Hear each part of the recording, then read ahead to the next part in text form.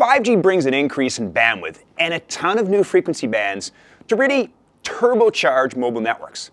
And believe it or not, this can be done without a full 5G network. Tech Bytes.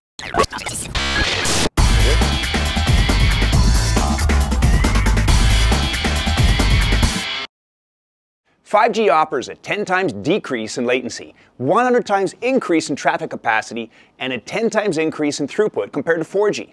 And 5G comes ready to rumble with three main use case categories defined by the 3GPP and GSMA.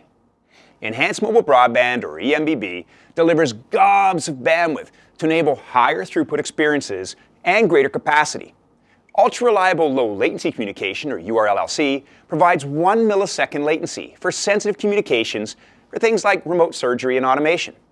And massive machine-type communications, or mMTC, gets us ready for the Internet of Things by allowing up to 1 million connections per square kilometer. Combined with network slicing, this trifecta of use cases allows 5G to expand beyond consumer services and open up a whole new world of mobile opportunities for vertical industries by building virtual networks that are secure, differentiated, and protected. Mobile networks consist of two major components. The radio network is where the new radio for 5G delivers that big bump in spectral efficiency and allows operators to use new frequency bands like millimeter wave. The core network is where the magic of network slicing happens, and it's a key component for matching network capabilities to the requirements of different applications.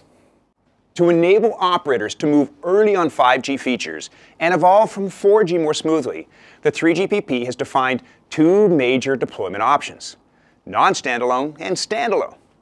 Non-standalone lets 4G operators use their existing 4G evolved packet core with 5G new radio. Standalone means both 5G new radio and a new 5G core that uses a completely virtualized cloud-native architecture is used. No one ever blamed tech geeks for being creative with names, right? 5G new radio is used for both NSA and SA, and it's the component responsible for supporting enhanced mobile broadband for mega bandwidth scenarios like high-definition, virtual, and augmented reality experiences. For many operators focused mainly on consumer services, 5G NSA is enough to get started. But like season 8 of Game of Thrones, it's not really the end. Using a 5G core means crazy low latency and huge numbers of connected devices, and it's based on a virtualized service-based architecture, making it possible to deploy all 5G software network functions using edge computing.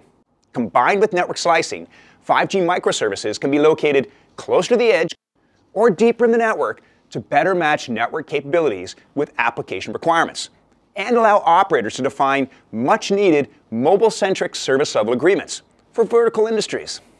5G new radio, combined with the new 5G core, will extend mobile communications beyond the consumer and make all those cool things like remote driving, autonomous drones, and connected power grids possible.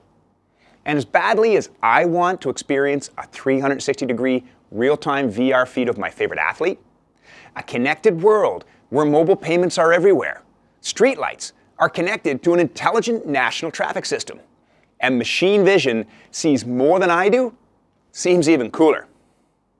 Thanks for watching. Tech Bytes.